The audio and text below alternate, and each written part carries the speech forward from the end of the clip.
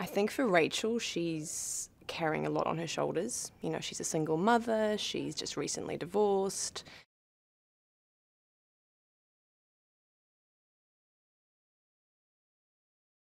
And so when this moment happens on the road, everything's just heightened to another level.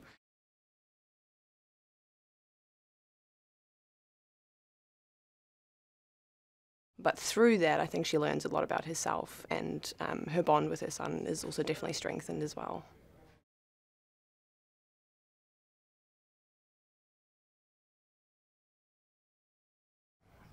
I don't think she thinks she's a good mother, and I don't know that many mothers think that they're good mothers.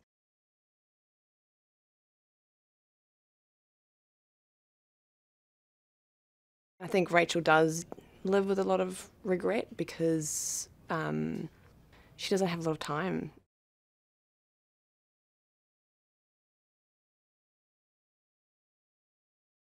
The man represents, I think, the anger that we hold as a society, and how it's perhaps that anger is not dealt with properly, and then, you know, the road is like this place where it sort of culminates, and the storm can kind of be built up and it sort of explodes.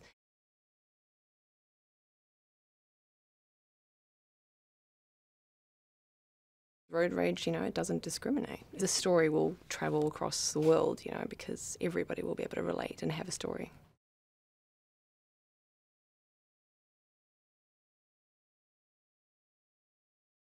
Inspiring, really, as an actor, you know. For me, I just feel really lucky to have been around him, and I've been really watching and kind of trying to absorb as much as possible.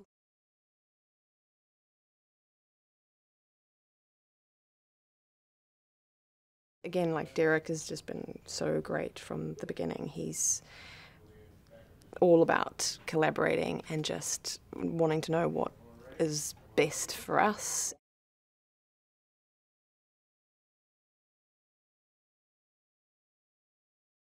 It would be so easy to judge the man in this film and Rachel, but they both separately have their kind of worlds falling apart in different ways, and I hope that this film sort of highlights that.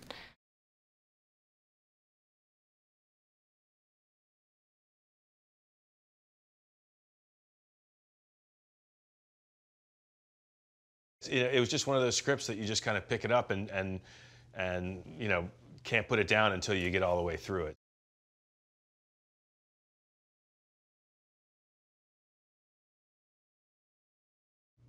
I think it starts in a way where it's not personal.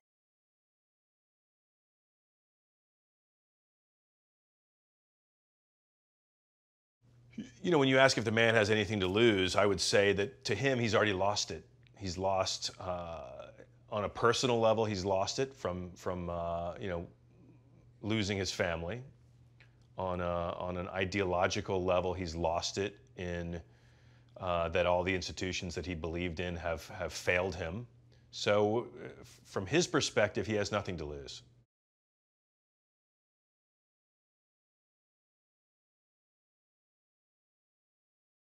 Yeah, Rachel's going through a tough time herself.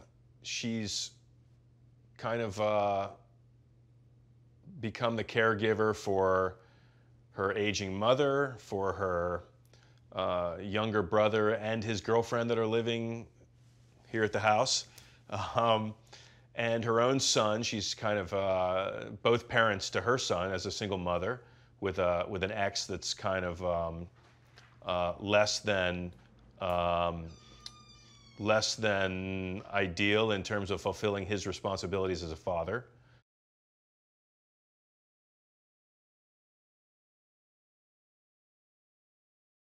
I had no idea what to expect working with Russell.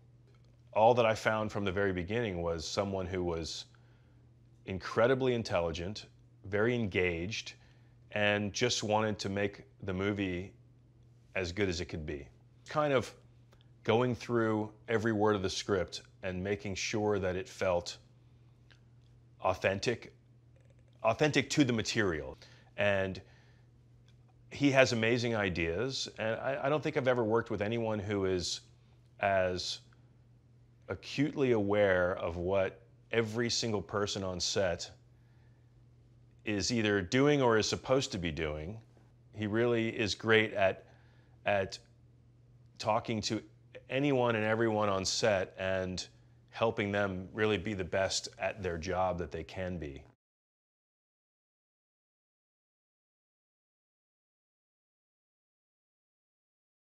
I think that there are a lot of angry people out there where people can't have disagreements and actually talk about them in some way that remains civil and productive.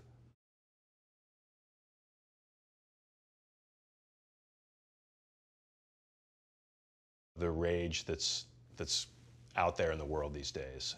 So the film is a great reflection of that. Hopefully it starts a conversation. I think that's really what the best any film can do.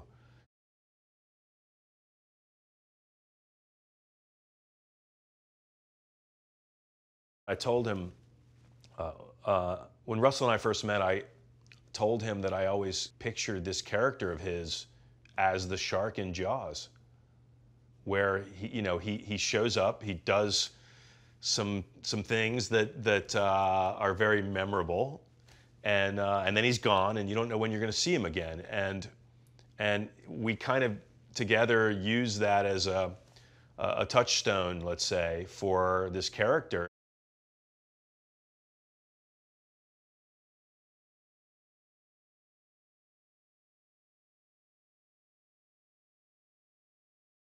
He gets a sense that something bad is about to happen, I think, when she refuses to apologize.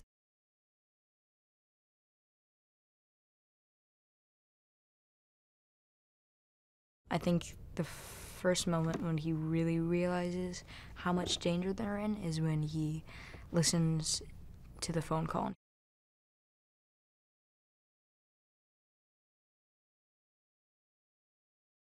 It was one of the craziest scenes I've ever had to film. But yeah, it's a very intense climax. There's a lot of action, a lot of screaming, a lot of crying. Yeah, it's pretty crazy.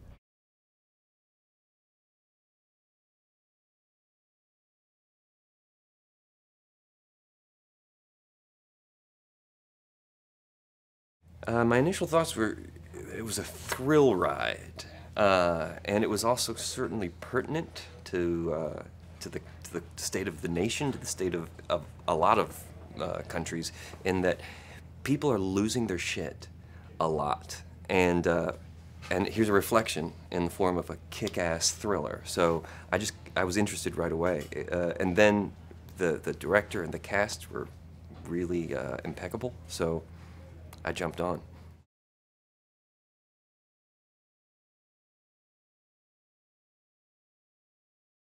Well, Andy is the lawyer of our lead character, Rachel, and he's trying to give her some help.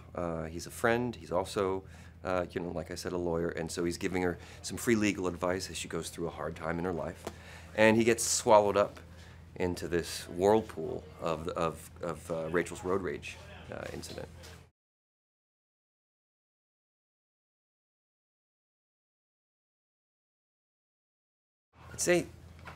I'd say the first clue that Andy has that the man is not all he's cracked up to be is the man swearing in the middle of a diner at his dear friend on the cell phone, and then smashing him in the face with a coffee mug. Then he's sure that there's something wrong with him. He's pretty damn sure.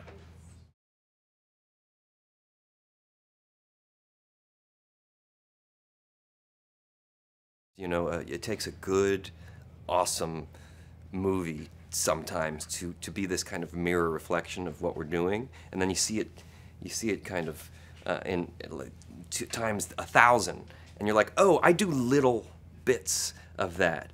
I want to stop from going all the way off the rails, So yeah, it's a little wake-up call.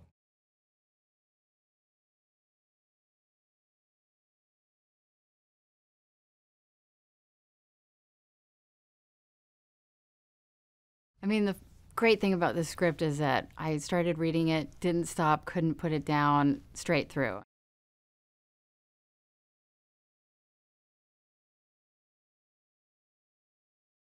And it's also really relatable.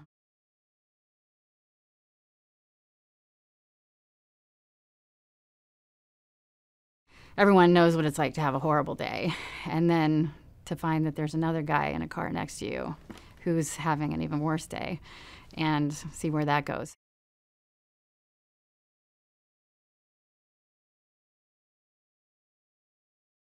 I think that Rachel showed up in his life at the exact wrong time, and he showed up in her life at the exact wrong time, and those two things were combustible. And he chooses to dismantle her life because he can't fix his own.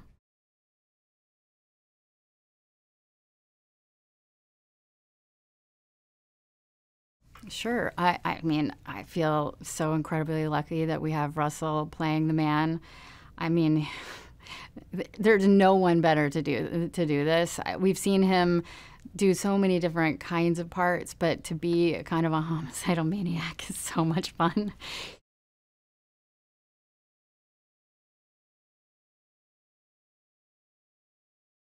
And yet at the same time, he's created this incredibly detailed and deep character underneath it.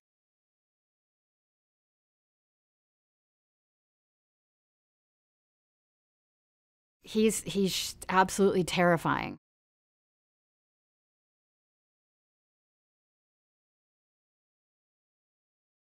So I'm very grateful, and I sit sometimes in stunned amazement watching the performance that he gives.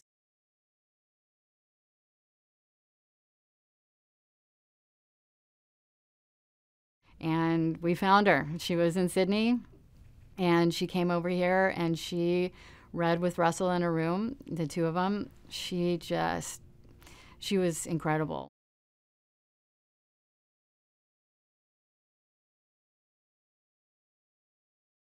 She's made movies before, but I feel like seeing her with Russell in this part is just a really exciting discovery.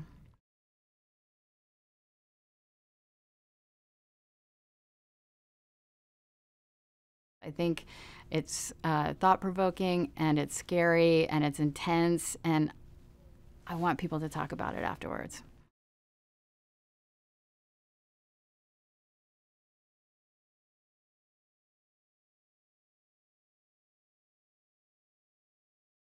When I read it, my first response, my instinctive response was, absolutely not. I'm not doing this movie.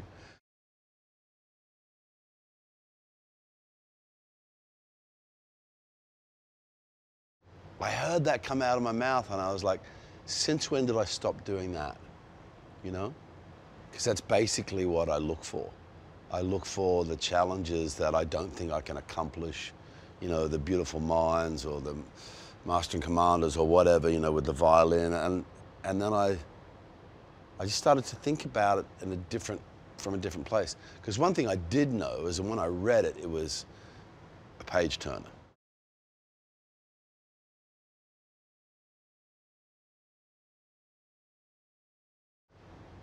How it connects to where we are right now, where we are in terms of a seeming inability of people from different perspectives to have a polite conversation with each other.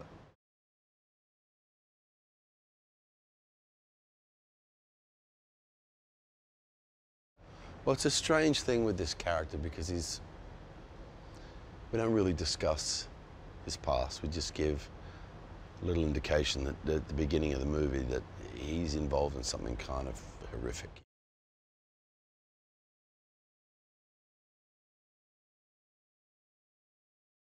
Because he's already triggered. And it doesn't really matter that it happens to be Rachel, and it doesn't really matter, in a way, what she says or what she does. He's already over the line.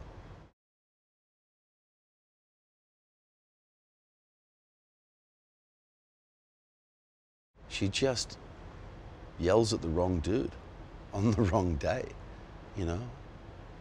And he doesn't care about the consequences because he's already crossed the line. He's no longer capable of any level of humanity. He's stepped away from that.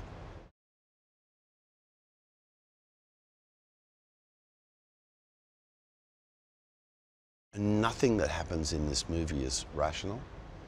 Nothing has any logic, doesn't have any true reason. It's just somebody whose own humanity, in a way, is drained by their experience of life. And that's where we get to.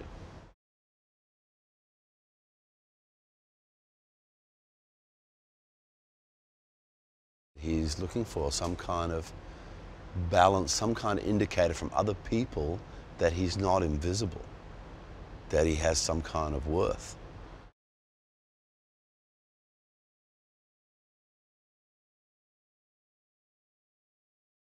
This is a different kind of challenge. I got nothing. I got nothing reasonable, nothing logical, you know, and I can't use my sense of humor. I can't use my own humanity. I've got to close all of that down in order to show a person like this.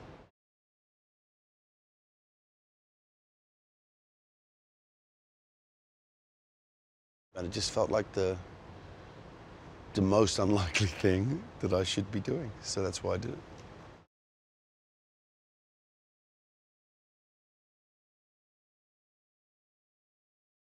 But there was just something about her that kind of lent into that combined vulnerability and strength of a Nicole Kidman or a Meryl Streep. There was just something, some depth in her eyes that, you know, both of us, we just had the same thought at the same time. When she left the room, he just turned around and Derrick Borte, the director, and he just said, "It's her, right?" And I agree with it.